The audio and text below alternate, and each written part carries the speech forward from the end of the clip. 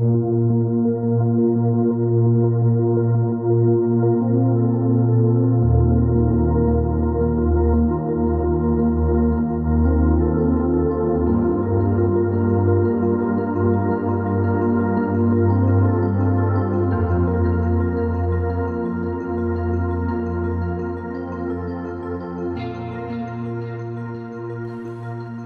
right. Welcome to the podcast, Judd Burton, all the way from the great state of Texas.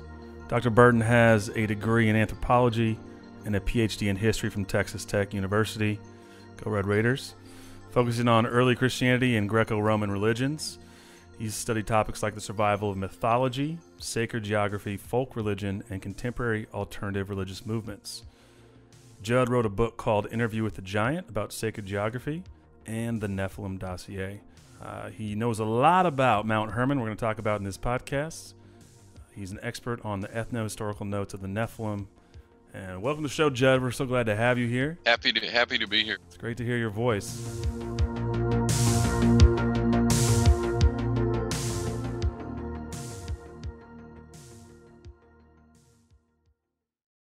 Just to get it going, what are your thoughts on Bigfoot and Sasquatch? We ask that to every guest right out of the gate.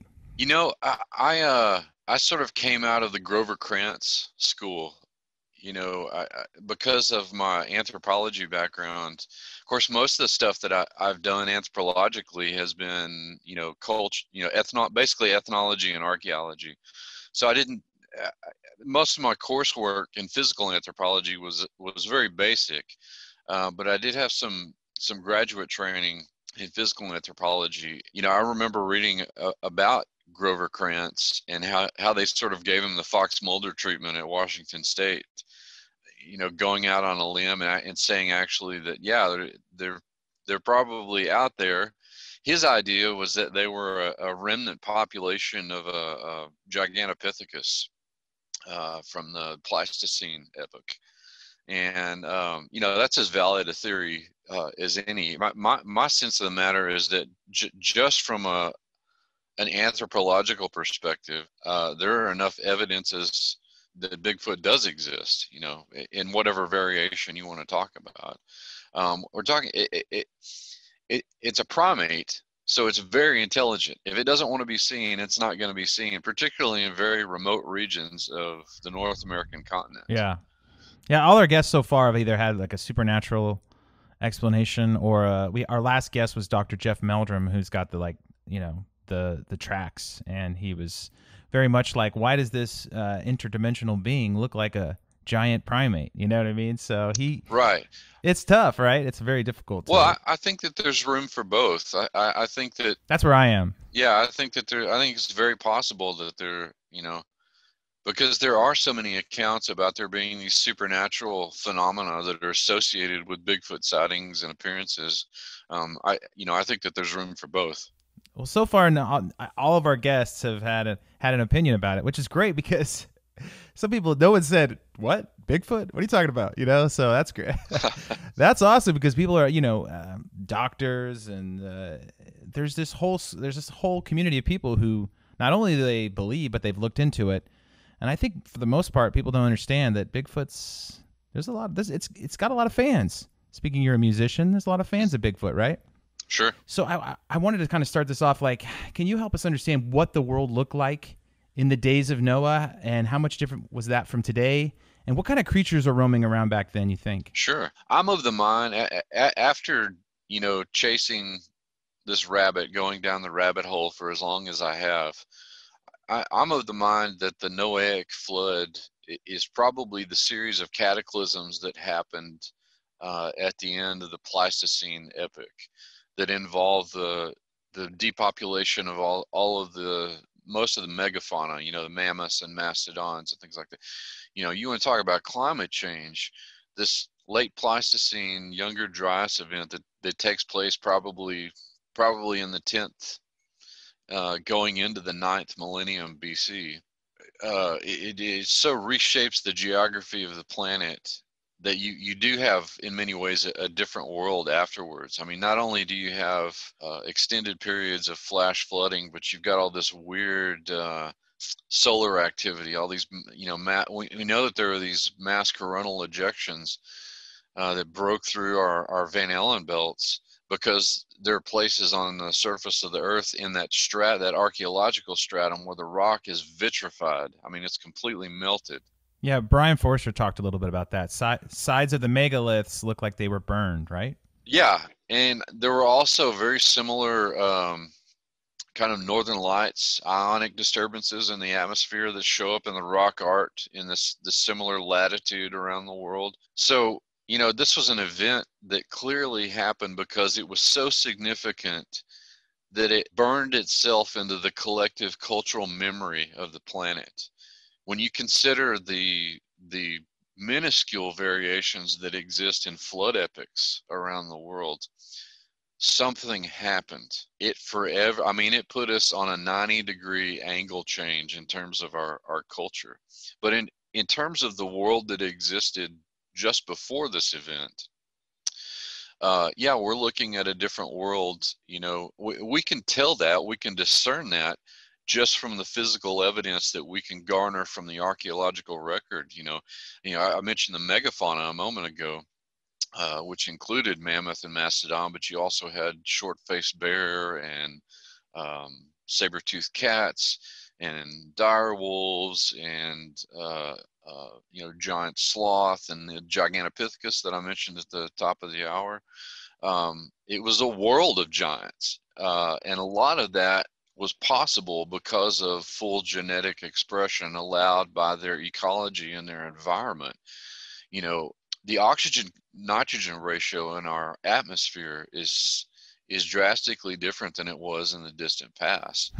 So, but even back in the Pleistocene epoch, you're looking at greater oxygenation in the atmosphere, and so this allowed for these larger creatures.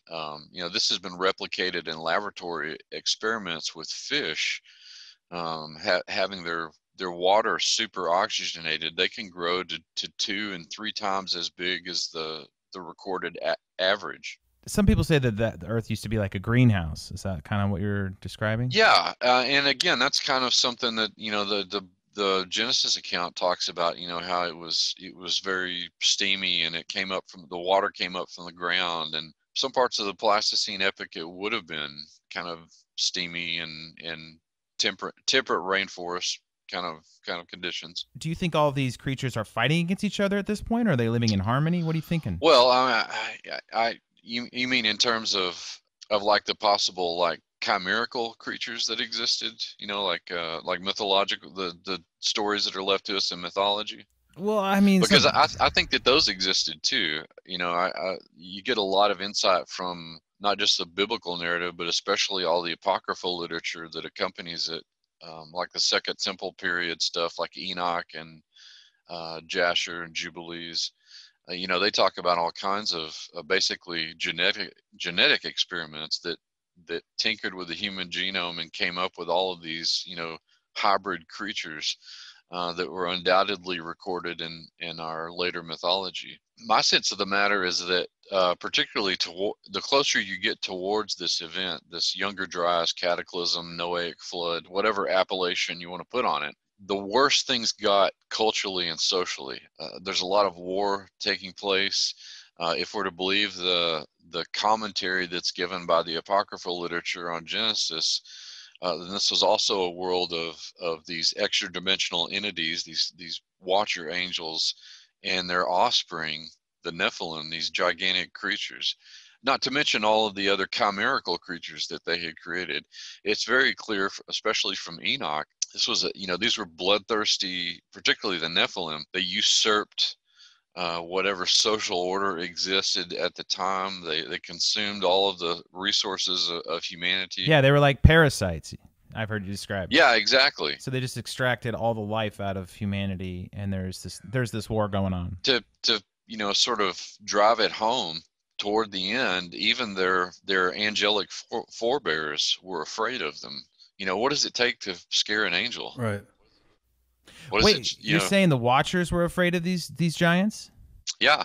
So, but they're supposed to be bad, right? The Watchers? They're supposed, at the helm of all of this, this combination of practical and occult knowledge that they're bestowing upon humanity at this time. So it's like being a kid and you start some chaos, and then the chaos grows into a giant forest fire, and all your friends are sitting there like, oh my, what did we do? Right? Kind of thing. Right. Exactly. Exactly. Wow. Yeah. It's like throwing water on Greek fire. The more water you throw on it, the more the fire spreads. How does humanity survive in this world?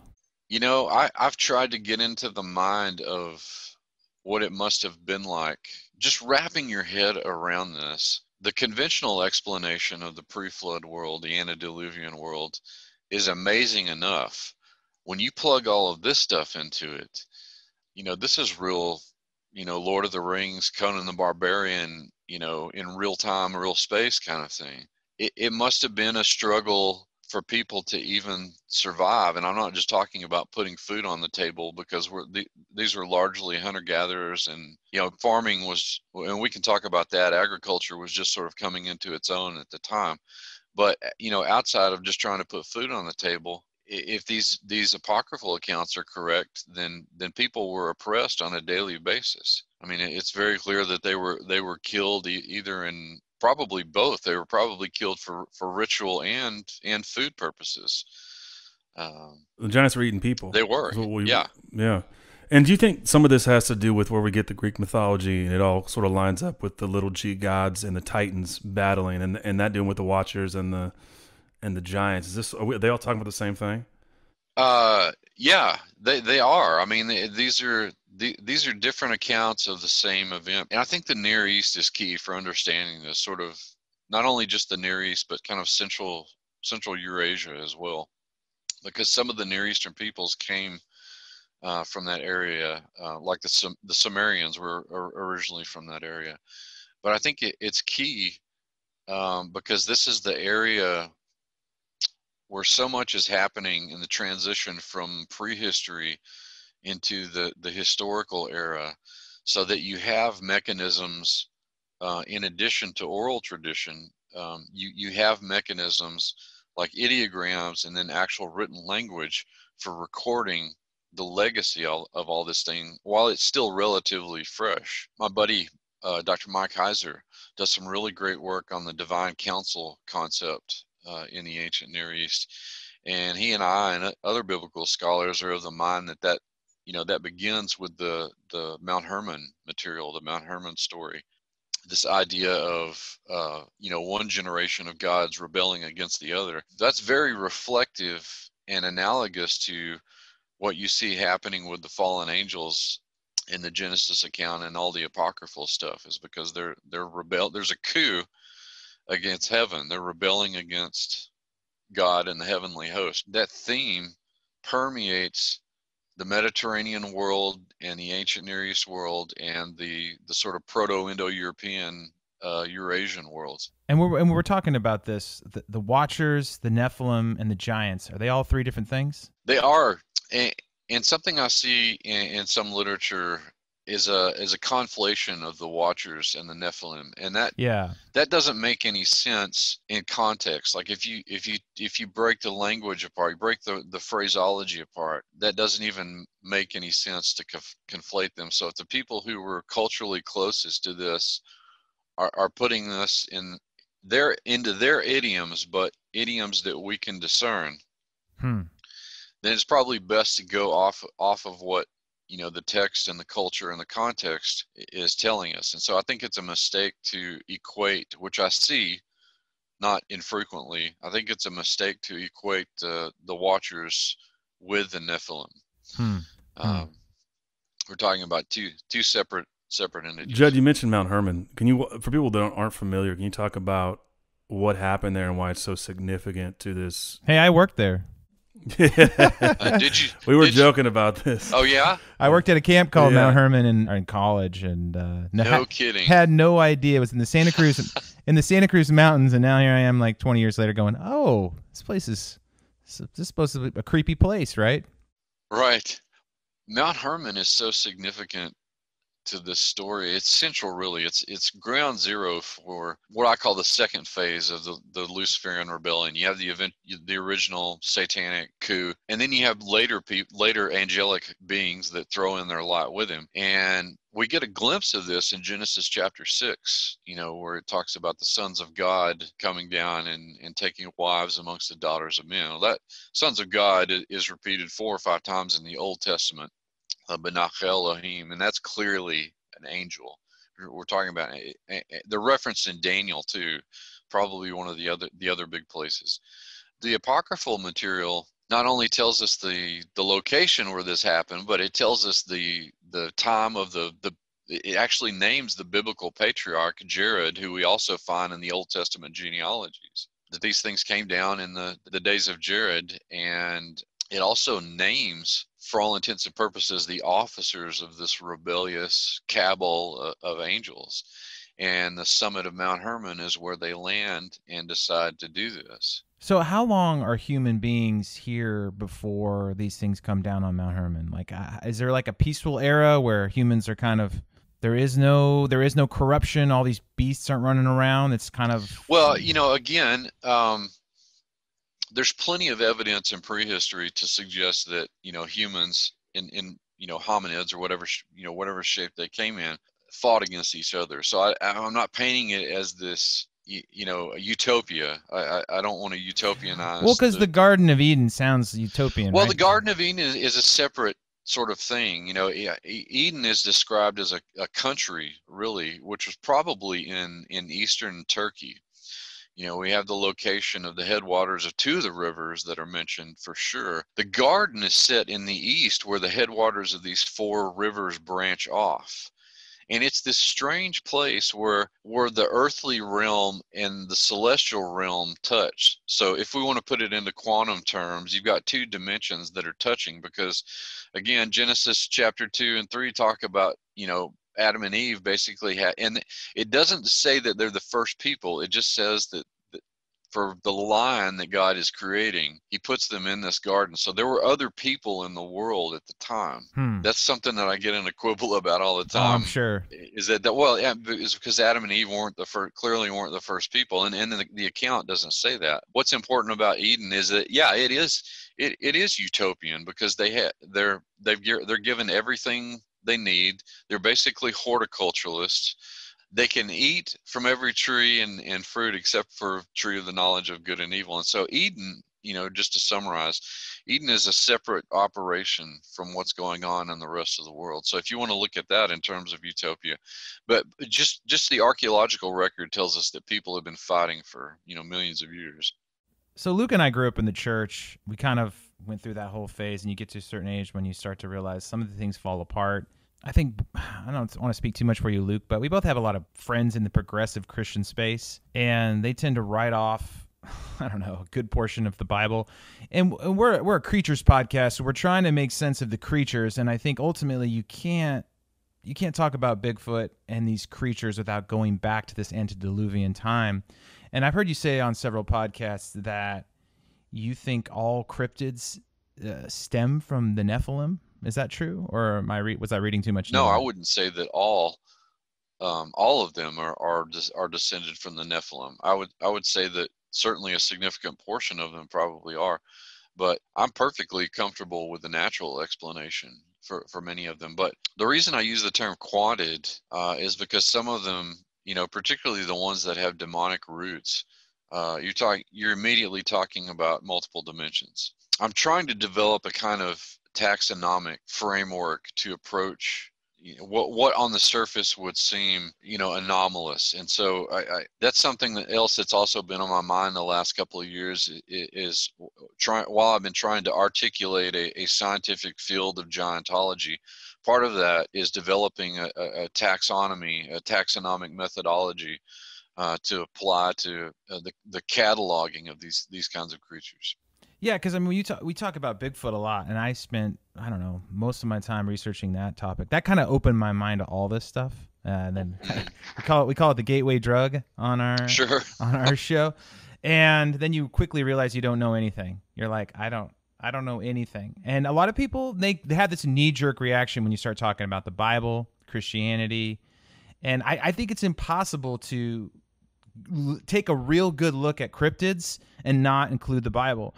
And so far, every guest on our show has a faith, and I think it goes back to this stuff. And so I preface that because a lot of listeners are like, wait, I thought this was a Bigfoot show. Why are you guys talking about the Bible and Eden and all this stuff? So, I mean, that's why I was kind of talking about that, just to preface, like, you have to talk about it. You can't take it away. At least I don't think you're going to have a good understanding if you don't, right? Sure. As I've said before, there's no reason why these two approaches can't contribute to the addition of knowledge about the world of cryptids.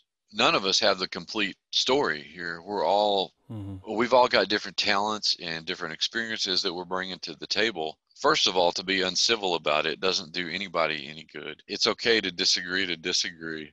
At the end of the day, what we should be doing is getting each other to think about these things and ask increasingly more difficult diagnostic questions. Really, not just cryptids, any kind of phenomenon or anomaly. I think in many ways, people like in the early days, people like Charles Fort had the right idea, in terms of approaching these things, making some sort of sense to his readership and the rest of the world. By that same virtue, that's what I'm trying to do. I joke with people that I grew up with the Bible in one hand and National Geographic in the other. I was always, and still am, an ardent student of the Bible, but there's room for a scientific approach as well. Like I say, I read the Bible and I'm reading Genesis, and I'm not only thinking about the religious and spiritual implications and the weird, crazy Lord of the Rings stuff that's in Genesis. But a lot of people can't read that part. They can't include that stuff in their read. I mean, I have a lot of friends who deny it exists. Like Jeff Meldrum said that his colleagues form an opinion about Bigfoot without consulting the data. And I think a lot of people do that with theology. They're just like, it's not in there. It's not in the Bible. What are you talking about? And you're like, no, it's all over. And we also, at the end of the day, we have to remember that not just historical content, but its historicity. In other words, the Bible has a strong archaeological and historical textual tradition that backs up this historicity. But we also have to remember that despite its congruency with historical narrative, it's a book of theology first, which means that it's not going to break off into treatises about detailed movements of the planets or, genetic science or something like that. But that doesn't mean that there isn't room for all of that in a biblical worldview. It doesn't give you like 5 chapters on the Nephilim, for example. That's what you're saying. It just says Nephilim and keeps going. Right, exactly. We have no idea what that means. Well, we have to link that with other points of familiarity in the Old Testament narrative, because there were, Nephilim in the post-flood worlds, particularly as you get to the historical era and the Hebrew culture in particular, became a kind of general word, that part of the ancient Near East, for giant. It's related to the Aramaic word, in fact, that means giant.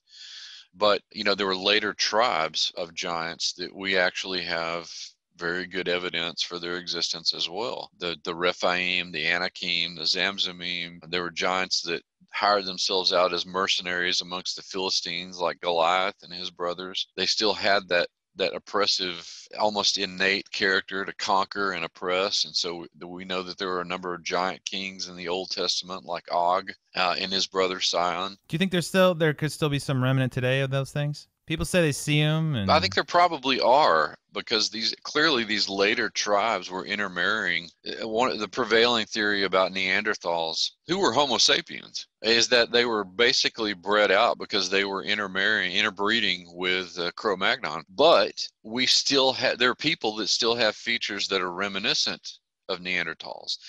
There are people that probably still carry around tendency towards polydactyly or something like that, because a lot of these giants are described as having 6 fingers and 6 toes. I was going to say, I kind of wanted to go back to the quantids and just get some examples. You talk about the taxonomy and creating just a way to organize and classify these creatures. Can you give us some examples of quantids? Because we kind of almost like we talk about the Bible brushing over the Nephilim. It's like, I would love to hear about the way that you divide and subdivide these creatures and some examples of these as you see it. Well, from your theory. That's a process that's certainly still embryonic. It's still in its infancy, but The reason I chose quantity is because we're in the quantum age now. I mean, multidimensionality is much less theoretical than it used to be. Our last guest wrote a book called The Quantum Bigfoot, so Yeah. you're right on pace. The idea and the technology would seem like magic. I mean, when you get into like something like quantum computing, that literally dumps its question into another dimension to derive information that it can use in this one. That it's hard to wrap your mind around something like that, but that's where we are. But the Bible catalogs multiple dimensions, in a number. It talks about the first heaven and the second heaven, and it's clearly arranged, and also the other cultures in the ancient Near East and indeed the world arrange their concepts of different places in terms of dimensions. Some examples of quantids would be that they're linked to other dimensions initially. I put, for instance, in this book that I'm finishing, The Van Helsing Way, this would include creatures like vampires, werewolves, all kinds of were creatures. Certain kinds of witchcraft practices could be concerned.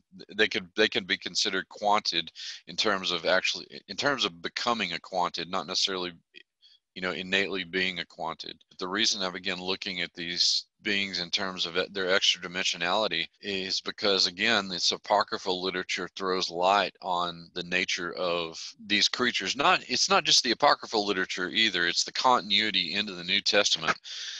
In Enoch, for instance, the judgment that's handed down to the Nephilim is that their bodies will be destroyed in the flood, but their spirits will continue on. They'll continue to exist. The word that is usually translated as demon in the New Testament, the phraseology that's often used is unclean spirit.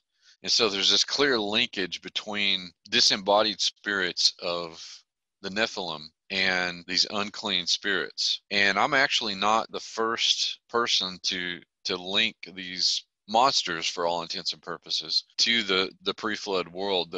There was a guy, a clergyman named Montague Summers, who wrote several books on the occult, vampirism, witchcraft, even werewolves. And in his one book, The Vampire's Kith and Kin, he links the demonic roots of the vampire back to this pre-flood event and the destruction of the Nephilim. So it's very clear that the spirits of the Nephilim are the demons of the biblical world, and they lose none of their appetites for drinking blood, for oppressing people, for using this knowledge that the Watchers brought with them, the fallen angels, to their own ends. So I tend to, in terms of the whole quantid thesis, I tend to deal more with the darker creatures. The darker stuff. So they can take on a physical shape, but they have to possess an animal or possess a person or a body. Is it a body they need? They're always seeking a body. I mean, that's the thing. They've been stripped of their flesh, and so now they're seeking embodiment of some kind. You've seen this firsthand. I know you've been part of some exorcisms or demon extractions. Right. Can you tell maybe a story about some of that for context? Well, probably the most violent deliverance that I was ever involved in had to do with a young man from my hometown. There weren't any sort of vampiric or werewolf manifestations or anything like that.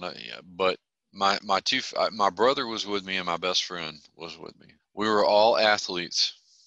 Okay, I was in martial arts at the time. My brother was a weightlifter and in basketball. Our best friend was an officer in the Guard. He was also a ranger. So you all were studs. Yeah. We were in the prime of our masculinity. This guy that we were helping out, he was tall. He was about 6 feet tall. But between the three of us, we could not physically move this kid for about 3 hours. Is he standing or sitting? Yeah, standing. No way. He's just frozen. He was standing. He was just in place.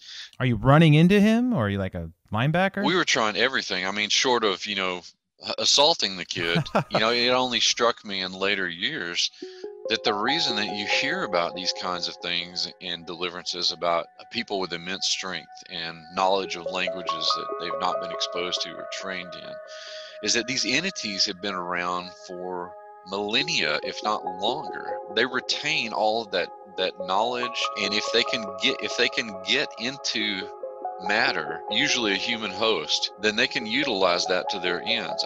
Some of it is mysterious, but other parts of it like that, there's a good case for being able to quantify at least that part of it.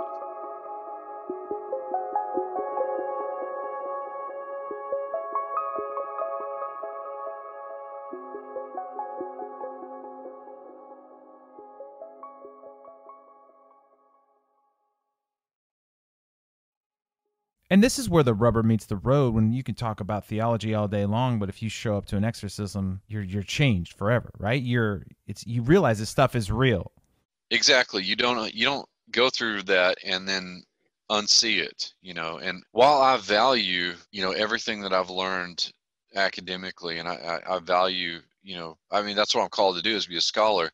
There was this whole other education that I was getting outside of that from the books that I was reading. And, as you guys know, it's a lot of self-teaching and autodidaction, because you're not going to get this in mainstream curriculum.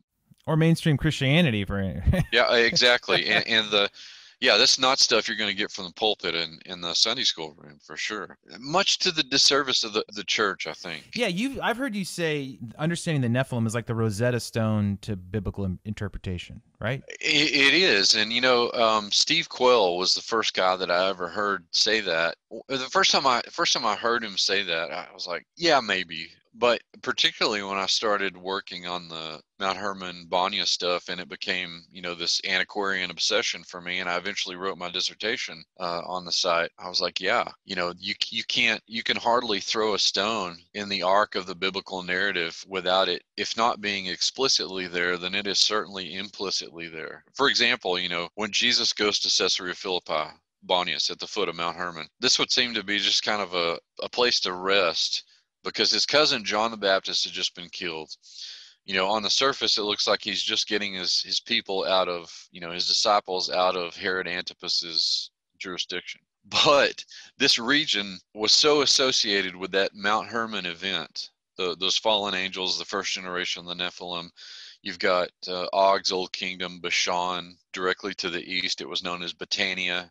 At the time, it had been Latinized, Romanized. You've got the land of the apostate tribe of Dan to the west. You've got the Gilgal Rephaim, the stone wheel of the giants, and the Golan just to the south. The gates of hell, right? The gates of hell are right there. There's a reason that he used that phraseology, because that region was known as the gates of hell in the Phoenician Ugaritic literature. And of course, his Jewish audience would have been familiar with all of, as he's saying all this stuff, upon this rock I'll build my church, and the gates of hell will not prevail against it. It's just this backdrop that's just pregnant with all kinds of meaning associated with this Mount Hermon event, this rebellion against God, and the creation of the first generation of not only giants, but all of these, chimerical creatures like satyrs and centaurs and lion men, consequently things that show up in Jewish ideation during the Old Testament period. Some of them are even mentioned by name, like the Sheddarim are mentioned in Deuteronomy and Leviticus, and Jeroboam the First in First Chronicles led a cult. One of the kings of Israel's led a cult devoted to these satyr, and they're mentioned in Isaiah too. And where do they go? We just kill them all off? Do we know they're evil, and that's why we go after them? Well, that's a great question. I moved back to my hometown, and I only reference that because sometimes you don't have to look any farther than your own backyard for the exotic. And one of the stories associated with my hometown is the Goat Man.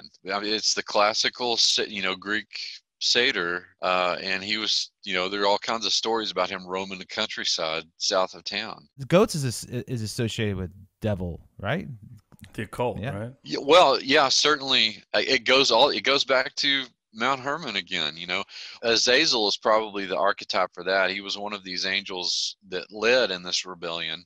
Because there is a shrine to the god Pan that the city develops around at the foot of Mount Hermon, it seems more than accidental to me that there isn't some kind of linkage.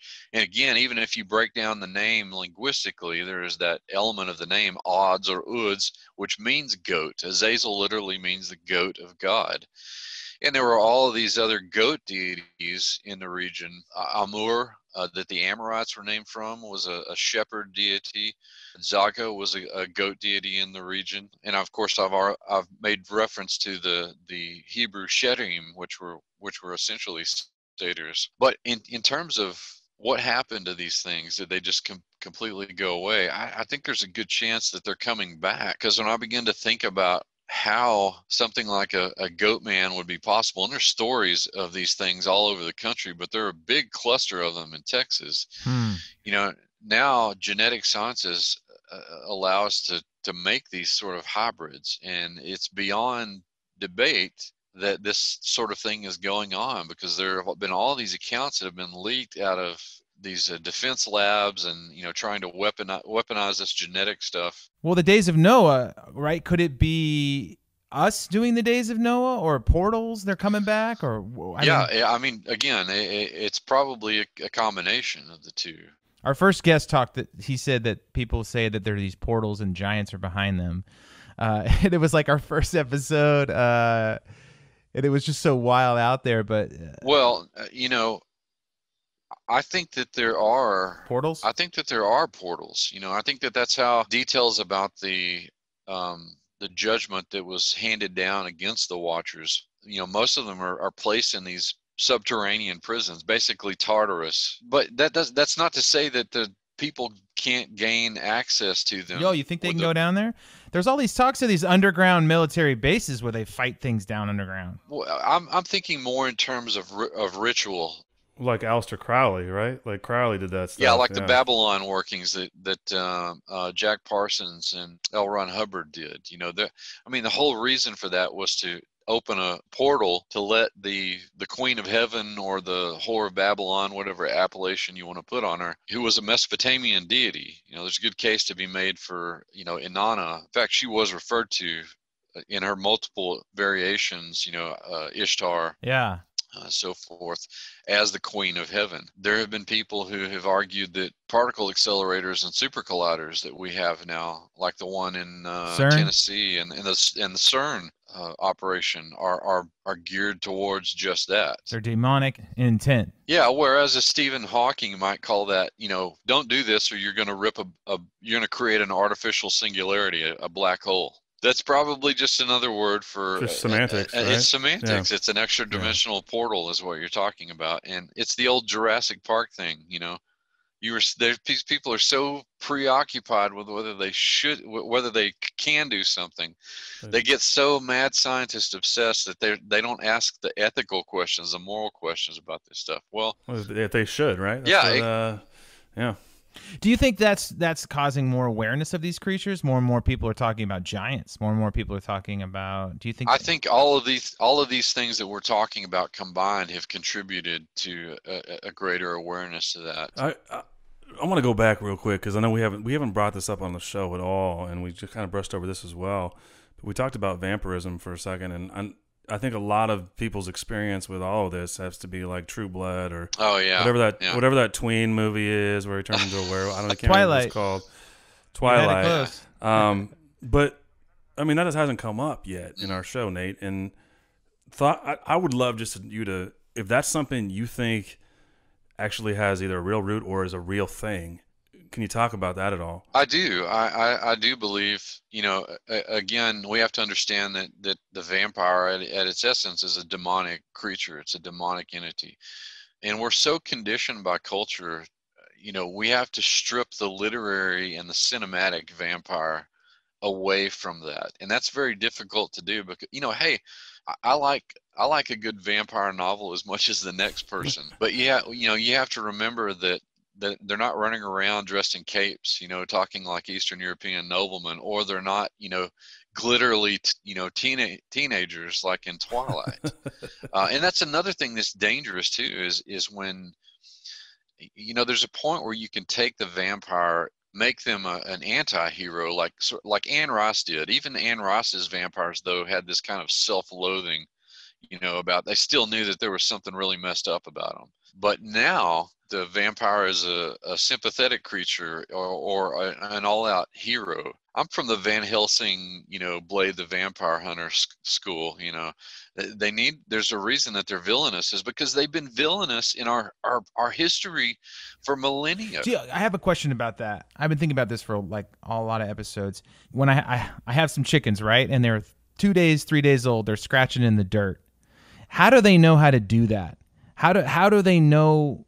Is it because for hundreds, thousands of years they've been doing this? And do we have some fear in our DNA written? We know these creatures are evil. Like, we know giants probably ate us at one point. We can't quite say they existed because they don't run around like they used to, but we know. Are we fascinated by them? Do we, like you see a snake, you jump 5 miles in the air. How do you know to have that fear of that snake? Is it because we've been afraid of those things for centuries?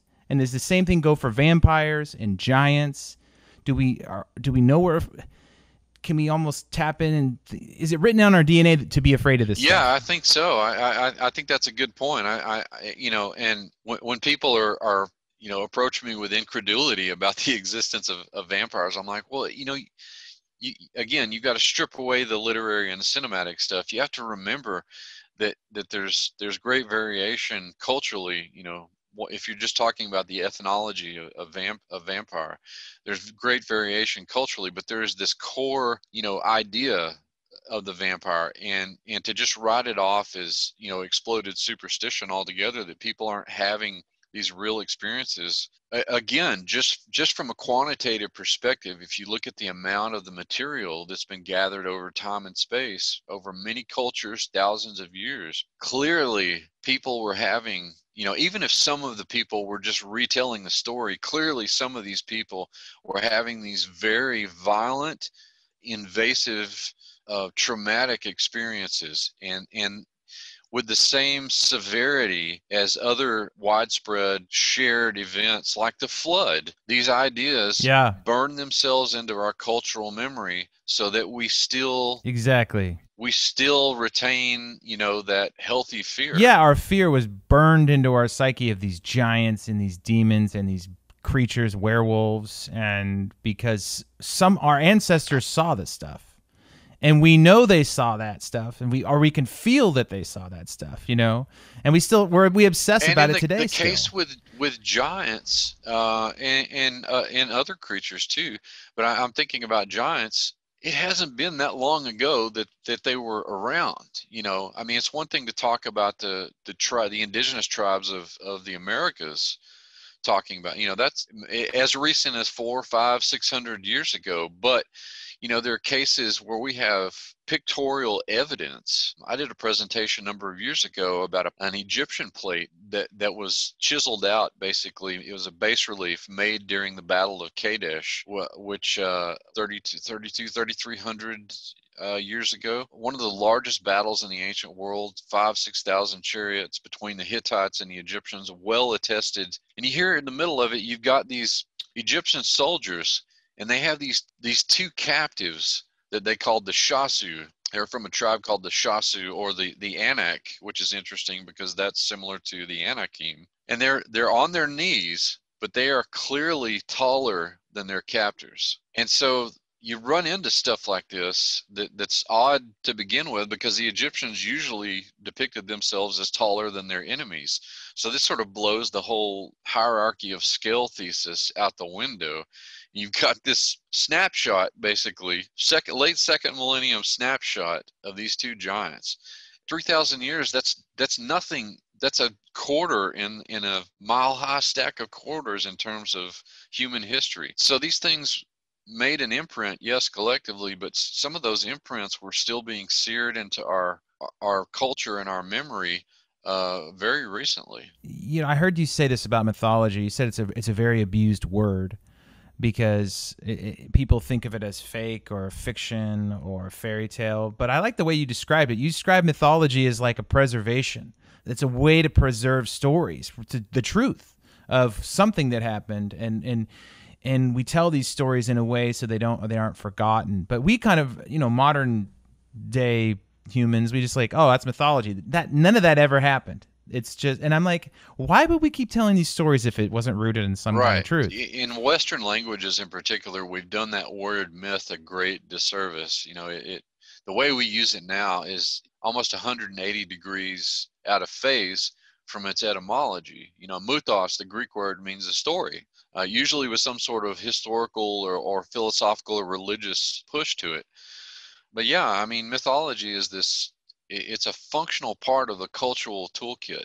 Whereas paleographers and epigraphers and historians and people that deal with ancient languages for years sort of wrote it off as, it's important culturally, but it's part of their literature. It's basically novels and comic books, basically. See, this is where anthropologists got the gun. They got the jump on the rest of us, because they were actually going out and talking to people living in these pre-literate Stone Age societies in the modern era.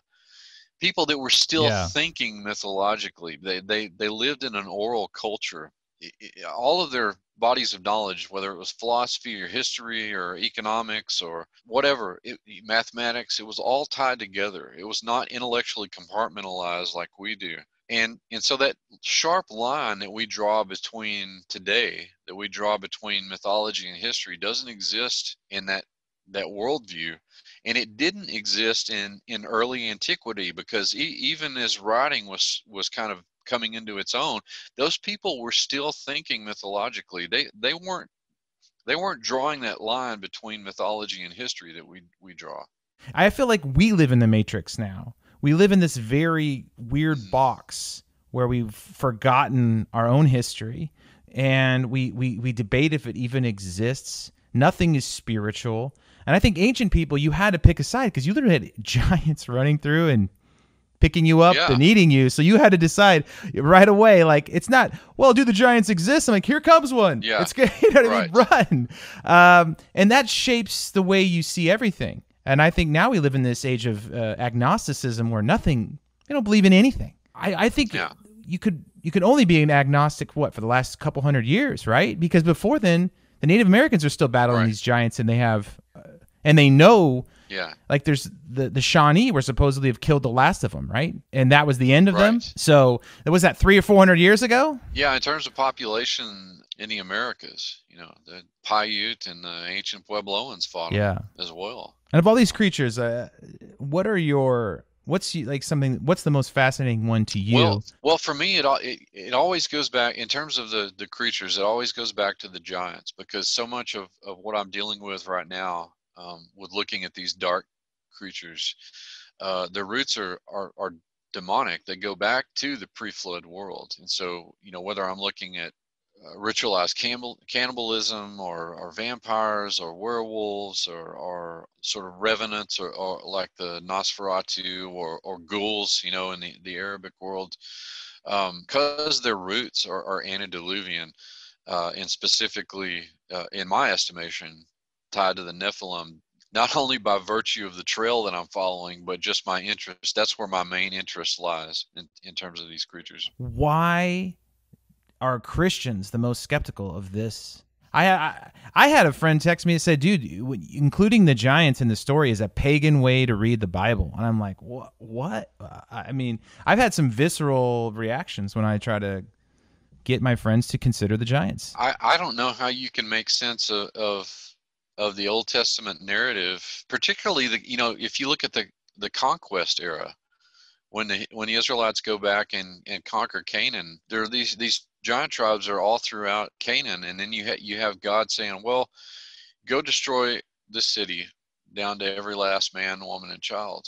If you dig in a little bit deeper, you find out these places were completely infiltrated by these tribes of giants, like the Anakim and the Rephaim and the Zamzumim and the Emim. There was, otherwise God just looks like this genocidal maniac, right? Genocidal maniac, exactly. Well, people get to a certain age and they walk away from their faith because of that. They go, I can't believe in this because God's he's just a warlord.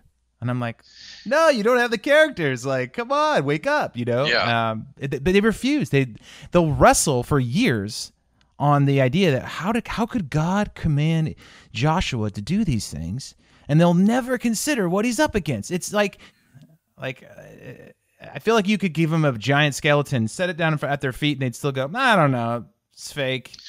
Well, when people ask me about evidence, my first sort of snarky response is, where do you want me to start? Evidence that's hiding in plain sight. And usually when evidence comes into the discussion, people immediately go to the physical evidence, the articulated skeleton that we're all looking for, nicely nestled into the archaeological record, or even a living specimen, which is kind of frightening to even contemplate. Our first guest talked about people still seeing some of those, but yeah.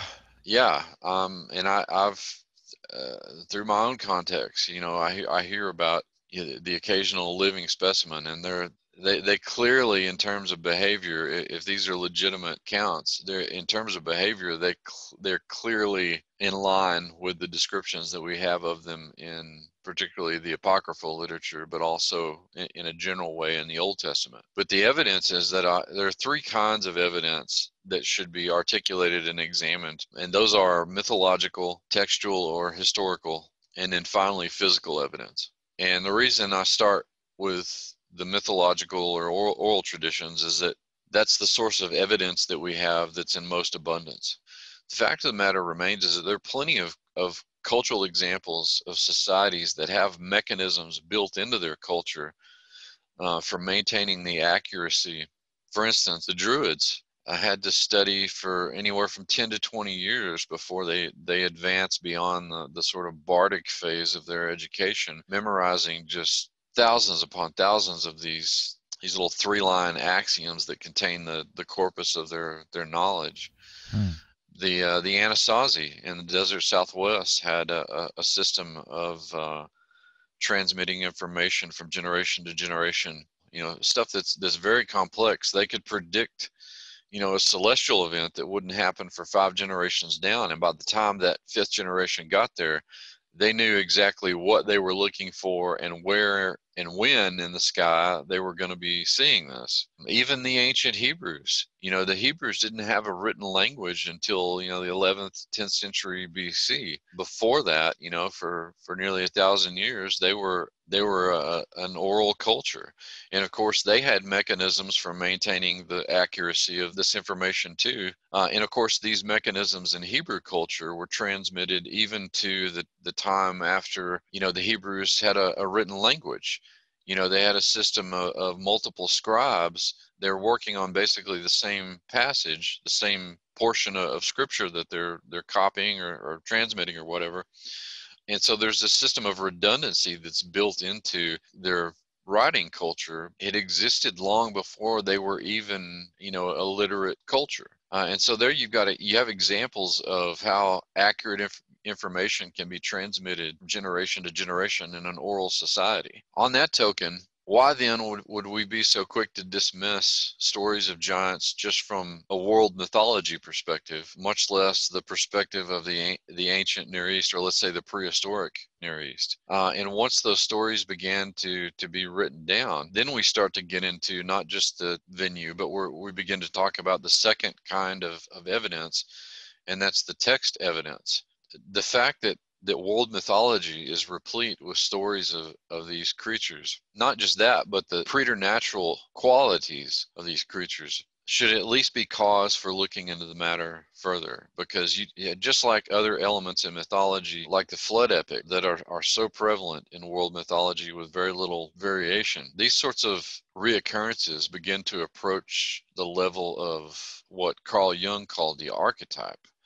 I have a different perspective on archetypes altogether. I agree that there are these universal perennial mythological themes, but there's a reason that they're there, is because many of them occur in real space and time. And I believe that that's the case with the giants. And so, we have this huge body of evidence just staring us in the face from mythology that generally just gets brushed to the side as, well, if it's oral or even if it's written, it's interesting and it's novel, but it's still just literature. It's trying to give a supernatural explanation to the natural world. Is that because we're so used to, as a culture, reading fiction, watching movies, that we equate anything that's sounds strange to be just a story, not Yes, real? and I think the precedent for that goes back even further than the industrial age.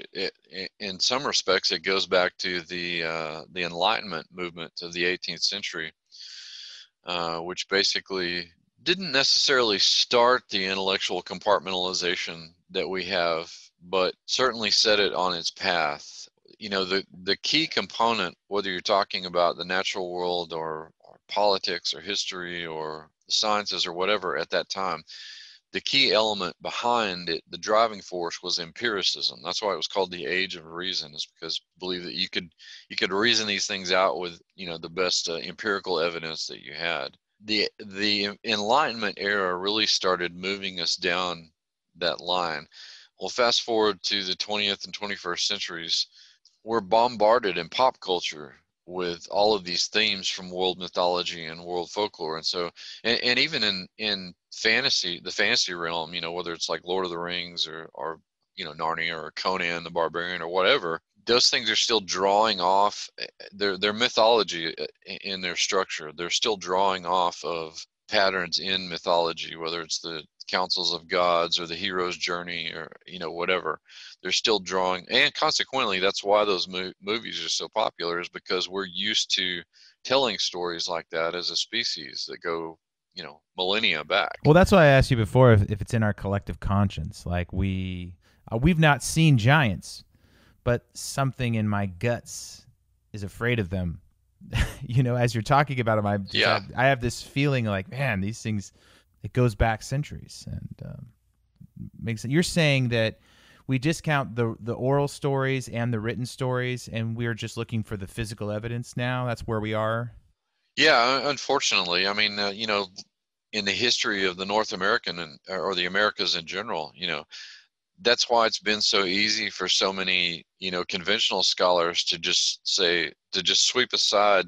Was it because of literacy too? You think people just disregard it because they're illiterate? Well, that's what I'm Yeah. saying. I mean, you know, but because they're people from the old world came in with this literate tradition that it existed for thousands of years. People in the Americas are still largely living with oral tradition. They still have that mythological mind, if you will. You know, that's why it's been easy to just sweep aside a lot of those stories from this sort of empirical worldview, is because, you know, if it wasn't written down, then How do you um, verify it, right? Okay, like I yeah. said, there are cultures that have these mechanisms built in place to ensure you know, that the information they're passing along is accurate. They're not just passing on anything, is what you're saying. Yeah, they're not just talking around the fire. You know, there's a process at work here. There's a whole element of their society that's devoted to preservation and transmission of this information.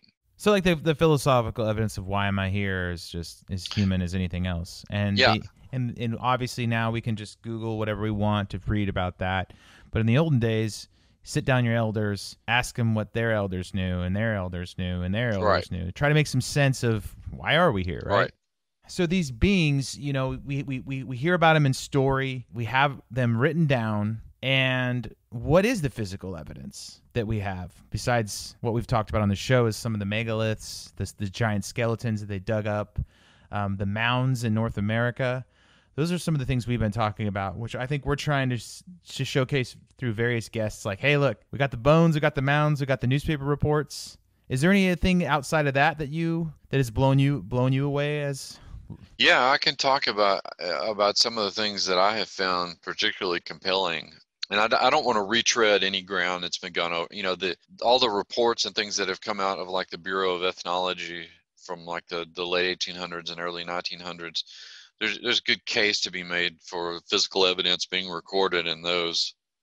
And I talk about those to some extent in my own books, particularly Interview with the Giant. Right here in Texas, there are actually some really good. There's a site that was excavated by the WPA during the 30s down by Victoria, Texas, which is close to the coast. So the WPA, under the leadership of an archaeologist from, I want to say he's from Harvard, and in conjunction with the Texas Archaeological Research Lab at the University of Texas, did an excavation of this Native American mound, and they recovered specimens that were up to 8 feet tall. Wow. The physical anthropologists that they consulted from the Texas Archaeological Research Lab would never come out and say that they were giants. So far as I know, at least parts of it ended up at the Texas Archaeological Research Lab, though I don't know that they're still there. Yeah, we've heard that so many times. No, and I've talked with the curator at the Museum of the Coastal Bend because I wanted to find this report that this fellow had written, and it too is nowhere to be found. Now, I'm not one of those guys that vilifies the Smithsonian as an institution. I think it was certainly infiltrated. I think it is infiltrated by people with nefarious agenda, but I also think that in large part there are good people who are devoted to their sciences at these institutions. Same thing with the Texas Archaeological Research Lab. On the other hand, what chain of events had to occur that led to the convenient misplacement of these reports? And because now we're largely left with the legacy of finds like that. Yeah, and we've heard some weird ones on our show. Like we brought on Travis Roy, who has a account called Giants of Ancient America, and he's got over 750 documented newspaper reports, and some of them had 50 dwarves buried with them. Mm-hmm. And some of them had horns growing out of their skulls. Mm-hmm. And there was one the biggest one that we had on record was in Luke's backyard in Franklin, Tennessee. It was 18 feet. Yes, sir. 18 feet tall. So how big? We found it 60 feet down in the rock strata when someone was digging a well, according to the newspaper article. And that stuff's just wild. And here, my thing with all this is that, these things seem to get disappeared one way or another. But the motive behind that is always where I struggle. I just don't understand. I still can't completely wrap my head around what narrative is being protected or why you'd want to rid the record of well, I think there are a number of reasons for that. One of them is at least married to the kind of intellectual dishonesty that's passed off as intellectual freedom in academia. I was in academia for 20 years. I can tell you right now that academic freedom is now illusory, if it ever existed. And secondly, let's just say that, we had hard evidence in hand. We've got that articulated skeleton that we've been looking at. It's in proper rock stratum. There's the Smithsonian has a big press conference, it makes the news all over the world. Giants existed. Here's the proof. Here's the literal smoking gun. Or, they capture one of the ones that's supposed to be, alive today. Duke would love that. Duke would love that, actually. What would this do? Not only for the scientific community, or I should say to the scientific community, but what would this do in terms of worldview in philosophy? It would confirm, people would be like, oh God, there really were giants, and the Bible talked about them. So what else, oh my gosh, we actually do live in a cosmic battleground, basically. We really are living in our version of Star Wars, Think for a minute what that would do. It would completely decimate the agenda. Not only would it confirm the biblical, ancient worldview, but it would completely destroy the plans of, whatever appellation you want to give to them, the New World Order, the Illuminati, Luciferians, it's all this multi-tendrilled hydra. It's all the same thing.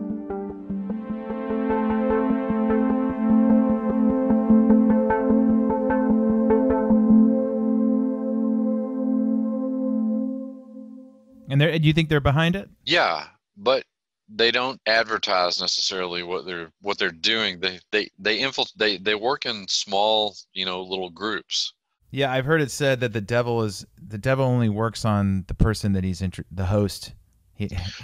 Right. He's not out advertising what he's doing. It's the goal of these supernatural entities is to infiltrate someone's life but keep it hush hush. Operate like you don't exist. Yeah, you've got, the fallen angelic realm. Think of them as their own black ops organization, their own intelligence organization. Well, how did the CIA, the NSA, and probably three-letter organizations that we'll never hear the names of, how do they operate? We don't know.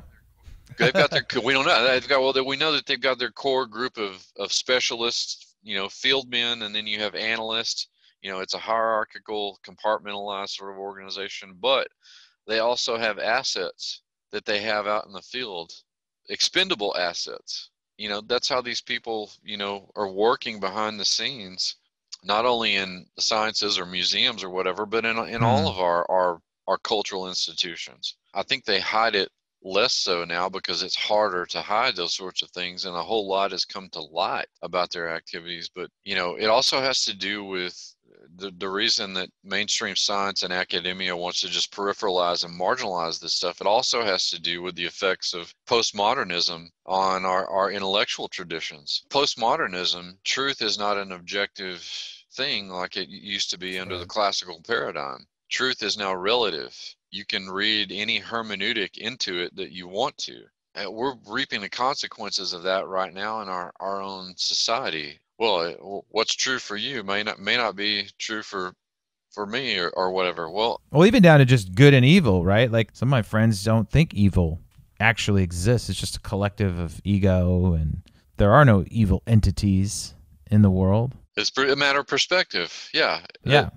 Yeah, exactly. And that's postmodernism in a nutshell. Right. There's no absolutes anymore. It's all relativism. That's an epiphenomenon of, these intellectual movements that began in the 50s and 60s. And they completely threw out the classical paradigms about the pursuit of truth, goodness, and beauty. And now we're at a point to where education is no longer really education. It's become glorified re-education camps. Basically. Into indoctrination. Yeah, exactly. Into the preferred narrative, right? I mean, that's really not an indictment of an institution or even the teachers out there, because there are good teachers, but there are also teachers out there who toe the party line. Yeah, we talked to Jeff Meldrum about this. He had a hard time getting tenure and becoming a full professor just because he was pursuing evidence for Sasquatch. And he said the dean of the college had to get up and give a faculty meeting and say, if you can't harass people for their research, like a junior high notes being passed around here, but professors at a college. So we've got a firsthand account of that sort of closed-minded system where, if you do teach and if you do pursue and you do try to go get out of the box, you're reprimanded by your colleagues, right? Yeah. It's Judd, I was gonna say what I hear you saying too. I think is true across the board and in all disciplines. Is really you just follow the money, right? Yeah. You follow that money, it'll lead you to exactly to what is. But then people say this is conspiratorial. All you guys are talking about is conspiracy theories now, and then they shut us up and keep going, right? No, I mean, we just talked about it though. Like, much of what we consider to be scientific research in the classical sense is funded either by a grant or by an entity, and so therefore you have to check a certain amount of boxes in order to receive the money to do the research. Like it or not, a lot of that research is you're working backwards from a conclusion. It feels like instead of in the classical sense, like you're talking about, Jed, you're out there actually exploring and attempting to discover. We're looking for something that we think we already know, and we're looking for the evidence to back that up, right? And so if you throw a monkey wrench into that with something that doesn't fit that swims upstream against the preferred thought and narrative, then you start, Nate, we've done this a million times. You start talking about, it's conspiracy theory, right? Which is essentially just CIA propaganda, and it always has been. That's, you want to look up Freedom of Information Act. That it's in there. This is a tactic in order to decredit or to delegitimize thought that doesn't flow in the direction that the entities prefer, and who that entity may be, whether it be the government, whether it be whoever's pulling the strings at academia, whoever holds the purse strings to the endowment, and so on. But there's good cops and bad cops, is kind of what you're saying. Oh, sure, absolutely. But I think what I'm hearing too is that it's the usual suspects, right? It's the greatest trick the devil ever pulled was convincing the world it didn't exist. Yeah, that's very true. And so if you can continue to push things and evidence and these things to the back burner, into that place of conspiratorial thought, then you can like Nate was saying, you can continue to say, well, maybe there really isn't good and evil.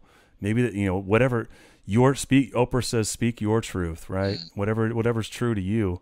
and we lose a foundation of anything. I mean, I think where we're sitting right now, you talk about watching a video on YouTube, or you watch a video that's been released, you can have 10 different people give you 10 different conclusions based on them wanting that to fit their narrative, not anything other than that, and not anything factual out of it either.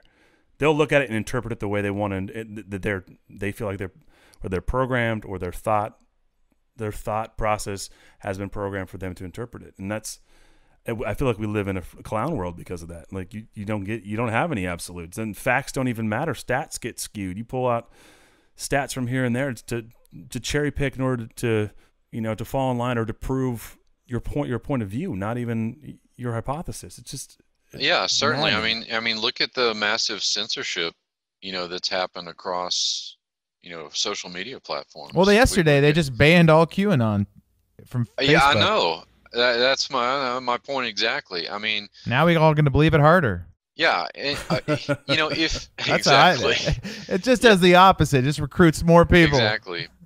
Now we're, because of things like postmodernism, we're seeing the erosion of our ability to speak freely and to also to speak civilly. Our first guest talked a little bit about frequencies, and then our last guest talked about frequencies. And Duke was saying, our first guest, that the one world order, or whatever you want to call it, these demonic agencies are trying to lower the vibration of humanity because they can control it better. And the more our vibrations are in terms of love and a higher state, a higher frequency, the harder it is for these entities to control the world. And Ron was talking about quantum physics and vibrations and putting out in the universe what you receive, and it got really out there. And I've heard this several times.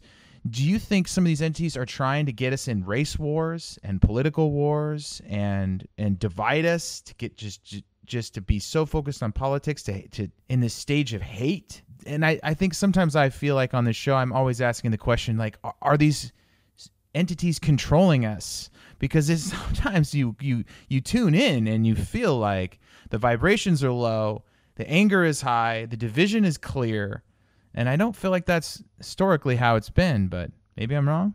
I don't know. Yes, I mean, I think that there's a high degree of manipulation on the part of these. I mean, there always has been. Yeah, this isn't a new story, right, Judd? I mean, this always has been. And yeah. I can name one of the entities that's hard at work in this country right now, because it's one that I've done quite a bit of research on in conjunction with my dissertation. Hillary Clinton? Well, I'm not going to mark her off the list either. I'm talking about an entity. I'm talking about panic. I'm talking about fear.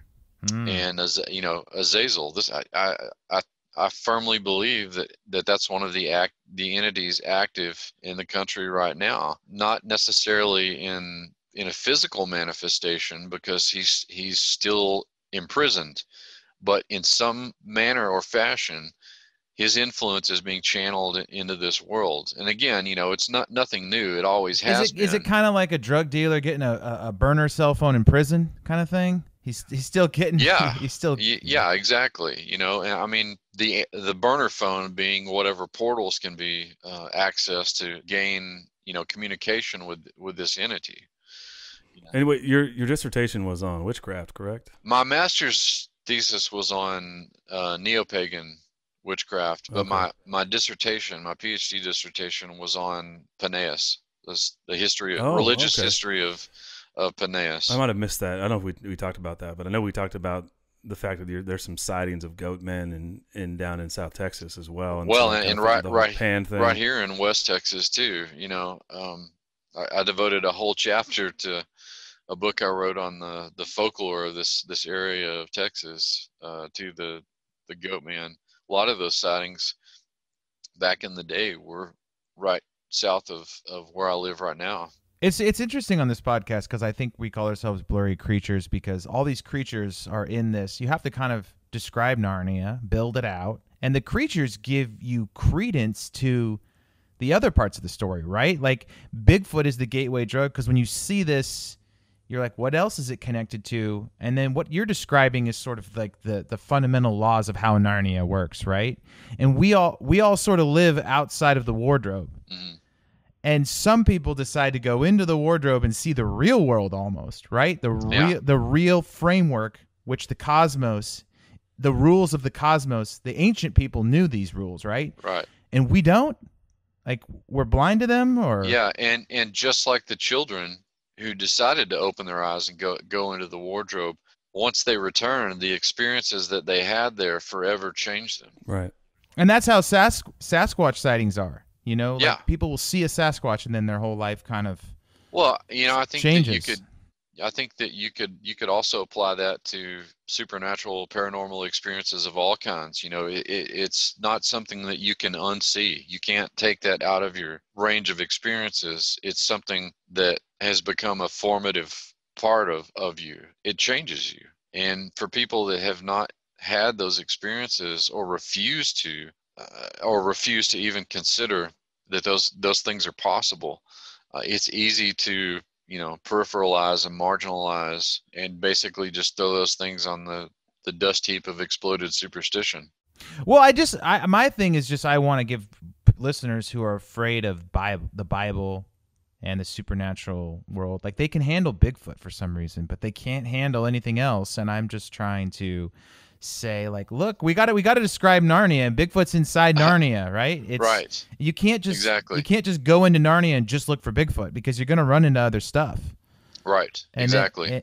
So that's kind of my, if I just care about those listeners too, and I'm trying not to overwhelm them, you know. So I completely understand and agree. Now, as far as physical evidence, you know, I'm not just talking about. I mean, the go-to physical evidence, of course, is the skeletal remains. But we also need to consider, you know, if archaeology is to be a facet of this, then we also need to consider the artifactual evidence that's tied to giants. And there's some really interesting and I think compelling pieces of evidence, most notably the so-called Goliath shard that was excavated Tel Shafi back in 2008, I think. Now, Tel Shafi is the modern name of the city of Gath in the Bible, and this was one of the 5 major cities of the Philistines. And Goliath had 4 brothers, right? That's right. That's right. And that's why 5 stones, right? That's why David picked the 5 stones, because once he finished with Goliath, he was gonna go after his brothers, and presumably, you know, he did. What a badass.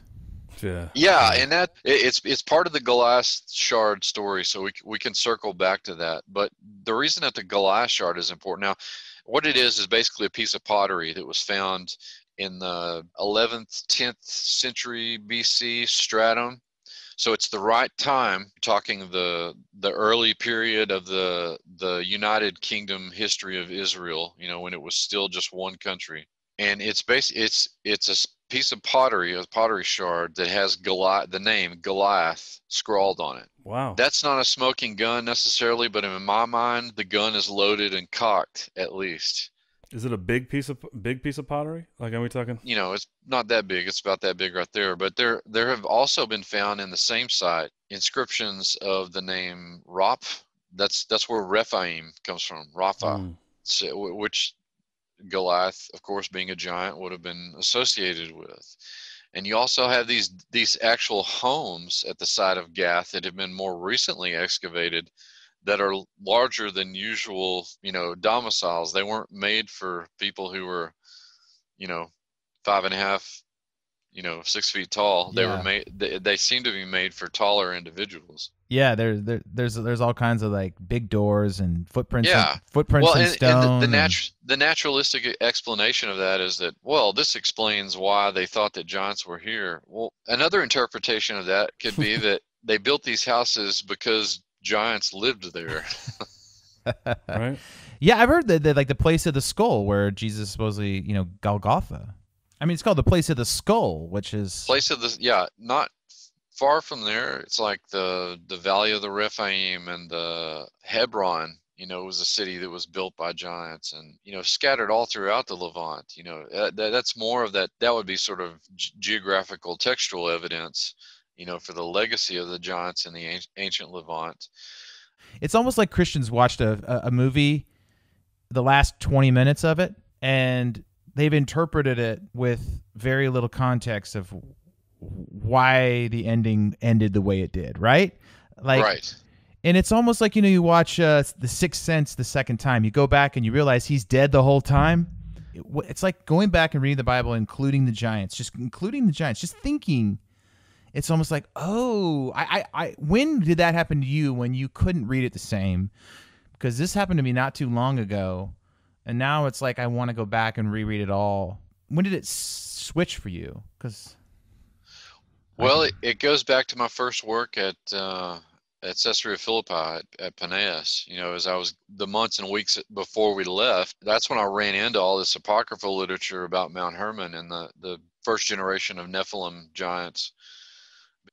I remember even like that semester I was reading, or the semester before, I had read just a ton of stuff on mythology. I went and read Edith Hamilton and Bullfinch. I read Fraser's The Golden Bow, and I read Charles Squire's work on Celtic mythology. Just anything I could get my hands on. And I was still thinking about, how does this fit into the biblical worldview?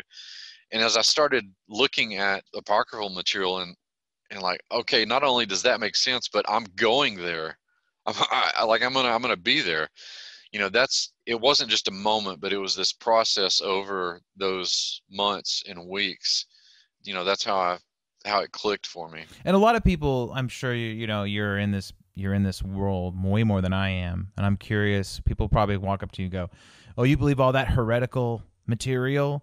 And they sort of throw heresy at you, just like the academics throw anti-science at people.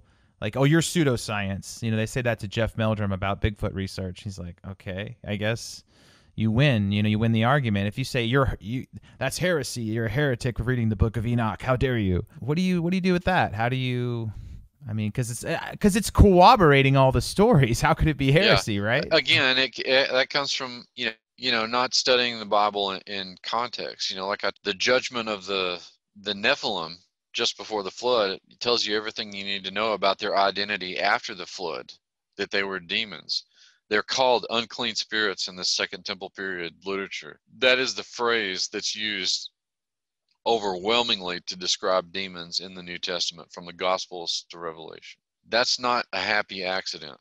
That is evidence of not just the transmission of intellectual history and cultural tradition, but things supernatural things that happen in real space and real time. Well, some of these books were in the Bible, their Bible, back then, right? And then they just kind of didn't make the cut later, or?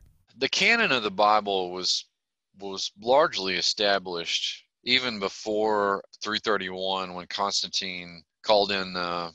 This is after Nicaea. Usually the popular Da Vinci Code explanation of the canonization of the Bible is that you've got all these bishops meeting for the Mediterranean, and they excoriate, cut and paste the Bible. That's not really how it happened, because frankly, for the Mediterranean world, the canon of the Bible was already established. The Old Testament, the Septuagint, the Greek translation, had already been set up. That was the Tanakh, the Hebrew Bible. The Gospels that had been most widely circulated, and the letters that the missionaries were writing, like Paul and Silas and Timothy and all these guys, Peter, who were going around spreading the message of the gospel. The letters that were most frequently circulated were the ones that had become accepted. In fact, Irenaeus, one of the early church fathers, writes about this in a couple of his letters about, the material that this is the most reliable material. And so a lot of that footwork had been done before even the Council of Nicaea, but it's after Nicaea in 331 that Constantine says we need to. Now, Constantine had his own agenda, and people can think whatever they want to about him, but he tells this group of bishops that, look, we need 50 copies of the Bible, and I need you guys to make a decision on it. Well, the decision had basically already been made a century or more before as to what was going to go in. The interesting thing about that is that the apocryphal literature like Enoch and Jasher, Jubilees, and the Genesis Apocryphon, and even a lot of the infancy gospels about Jesus and stuff like that, they were teaching material in the first 3 centuries of the church, obviously, because the church fathers are making references to things like fallen angels and watchers and giants and how evil they were. And so clearly they believed him because there were these anchor points in the canon of the Bible that was accepted even before Nicaea. They were still using all of this literature to teach, at least if they weren't equating it with scripture, with canonized scripture, they at least thought it was good for teaching material. And it's after the 4th century that this stuff becomes more and more, sort of peripheralized and considered in some cases altogether heretical. It's interesting that the rediscovery of a lot of this material in its Hebrew context, specifically the Essene community at Qumran, occurs in the modern age. And in books like Enoch, there's phraseology in Enoch that says this book was written for a later generation. And it's rediscovered. I mean, there were Ethiopic copies of it before, but the Hebrew copies of it came from Qumran, and they were discovered in 1947 on the very eve when Israel becomes a nation state again. Weird. That's crazy. Yeah, and it's the Dead Sea Scrolls. I mean, the irony of of the fact that this, at no point in history have humans had such access to knowledge, such widespread access to knowledge. The flip side of that, if that's the obverse, then the reverse side of that coin is never have there been so many people who didn't avail themselves of that knowledge. Yeah, that's what I keep coming back to with my friends too. That there's this whole camp of people who refuse it. Like there was a joke on Twitter the other day, like, what do you call fear of giants? Fee-fi-phobia. And stupid dad jokes. And I was like, Yeah. I think I have a lot of friends who have fee-fi-phobia. Like they they will. That is t-shirt and bumper sticker material right there. Yeah, it's like a dad jokes Twitter thing. That's going on your minivan, Nate. So I had a couple last questions. One is, how did the giants survive the flood? Do they build their own ark? What do they do? How do they survive that?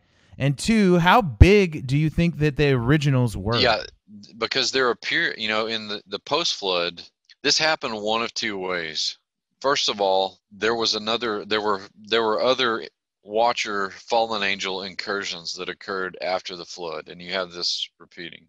The second possibility is that one of Noah's sons married a woman who had Nephilim DNA, basically, which doesn't make a whole lot of sense when you read the text of the Noahic story. Is that if Noah was pure in his generations, and that's why he was selected for this, it doesn't make a whole lot of sense that God would allow contaminated DNA on the ark. That's why I tend to think that there were multiple incursions.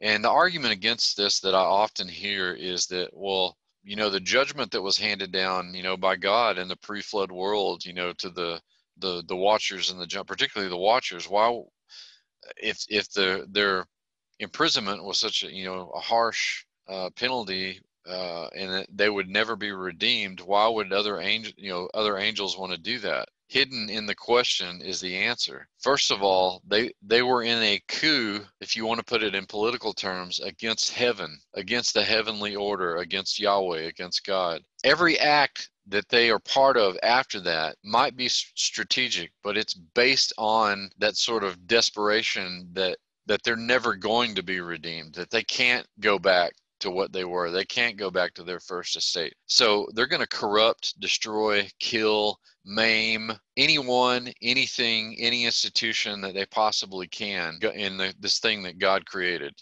in all of its physicality and preternaturality. So that's why I think that there was a second, there, like Sodom and Gomorrah kind of thing, right? However many, and heck, you could probably make an argument for the Tower of Babel, being another one of those instances. But it just seems to me that that's the more logical of the 2 options, is that there were, just like in a political coup today, it starts with a movement, an ideological movement, and you may not get everybody in the first pop. You'll have people that join in later iterations of it. And I think by that same logic, that's why you have incursions after the flood, and that's how these other tribes of giants emerge. Yeah, I mean, it's like what we got going on the West Coast. There's people starting fires all over the place, right? Right. And in the same sense, you've got people starting these fires of giants, and they're spreading, and you got one popping up here, you got one popping up there, and then ironically, you need a worldwide flood to put out all the fires. Yeah. So why did this end? Was it the coming of Jesus that ended this incursion, or was just a? Do you think this was just it happened over a period of time and then it just stopped happening for whatever reason? There's a strategy that was. Well, it's a couple of things. I think the appearance of Jesus, events in his life, notably the crucifixion, but also his visitation of Caesarea Philippi.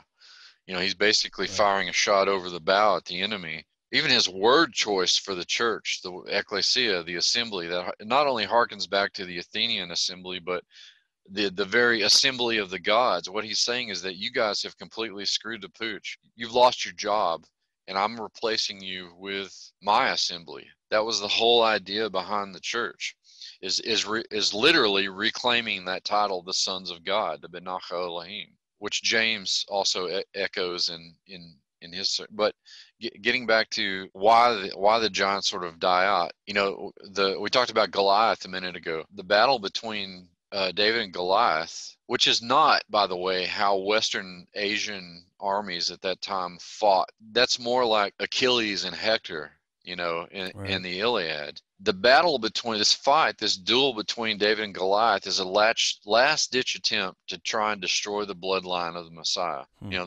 We tried to manipulate it, pollute it, destroy it up to there.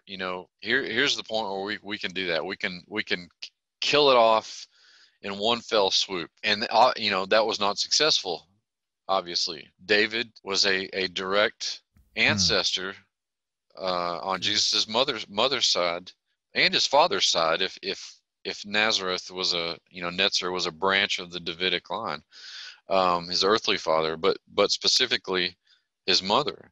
In other words, there's a whole lot of, the seed of the woman stuff from Genesis 3 that you could get into there.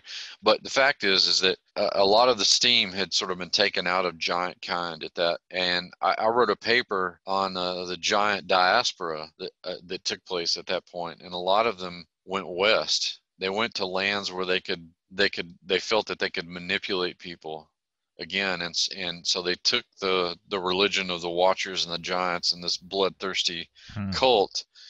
They tried to oppress people in the Americas. Right. So you see the blood sacrifices of the Aztecs and those Mayans and all that stuff. Even the mother civilization in Mesoamerica, the Olmec, they practiced ritual sacrifice.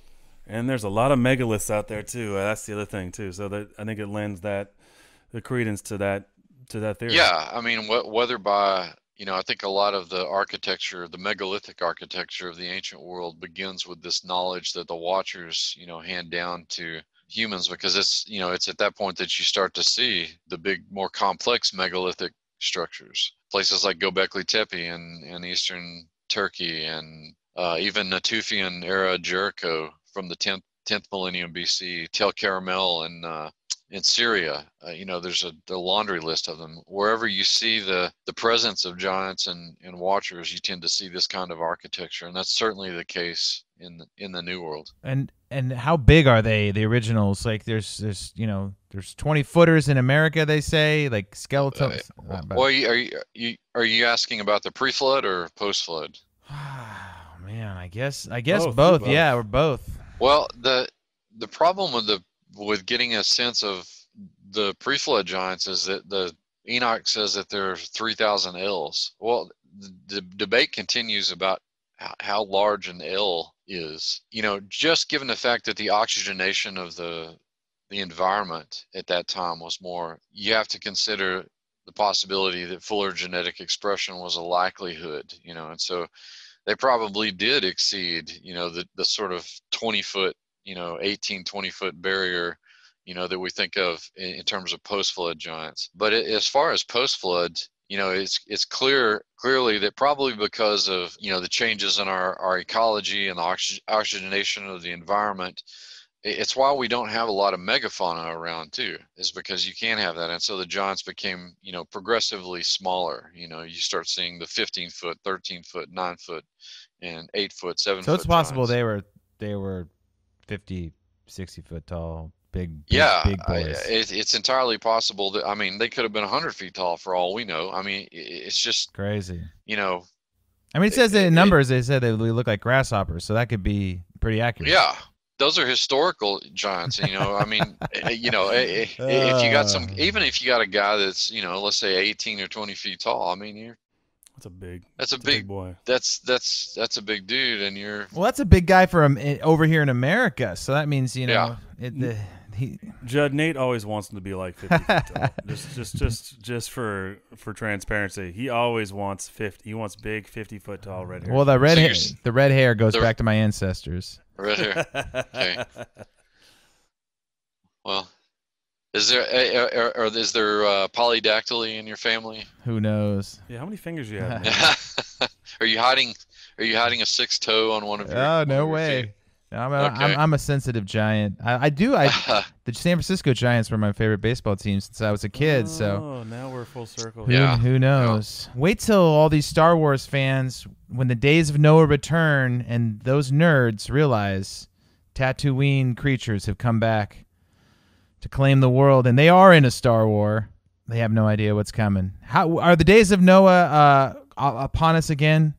Are these creatures coming back? I've never been a date setter, in terms of biblical prophecy, but it seems like we're on the precipice of it. We're on the threshold of it. I think if anything, we're in the birth pangs or the time of Jacob's trouble. So we're getting close. We're not.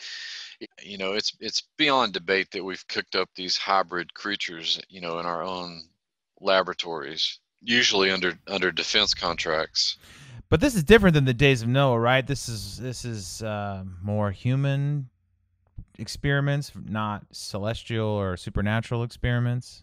Well, we're talking about semantics again, right? Is it technology or magic? Yes, the answer is yes. Yeah. It's both. Clearly, the Genesis 6, the Watcher experiment was a drastic manipulation of the human genome. To produce not just the giants, but these other chimerical hybrid creatures. Like Pegasus and unicorns and flying wild... centaurs and, Are the dinosaurs a part of that? I've heard it argued that they are. It's a little bit out of my wheelhouse because I'm not... I love your wheelhouse. It's a big wheelhouse. I love it. You got a lot. Well, thank you. It makes sense that the evidence of violence between those creatures and the violence of their hunts is in the paleontological record, and so it's a distinct possibility that the carnivorous dinosaurs like Allosaurus and Tyrannosaurus and Velociraptor were offshoots of this experimentation. It does say that I'm trying to think of the phraseology that's used in Enoch, but birds and reptiles and all manner of animals were corrupted. That makes sense. Right. And I saw something this week talking about how the scientists are saying that they believe a lot of these dinosaurs, including a couple you just talked about, had feathers. Now, if that doesn't sound like a hybrid creature, I don't know what it is, because it seemed like the carnivorous ones would sound like a lizard bird hybrid, right? Mm-hmm. Or they push it into the Darwinian theory section talking about evolution. That seems more far-fetched than thinking that there was some nefarious experiments going on in mixing these types of creatures. Yeah, and I think that those kinds of experiments in the pre-flood world probably contribute a lot to the sort of processual evolution certain species that lead to theories about dinosaurs are still around. They just changed into birds. They just evolved into birds. If you're looking at speciation through the lens of the biblical worldview and in fact the ancient worldview, that doesn't make a whole lot of sense. And besides, uniform processual evolution it's sort of been blown out of the water anyway. And I don't want to get bogged down in a discussion about evolution, but it depends on microevolution or adaptation is perfectly scientific and sound. We see that, you can see that in 2 or 3 generations, but the big sort of huge punctuated equilibrium, kind of jumps, the macroevolution, to my mind, scientifically has never held much water.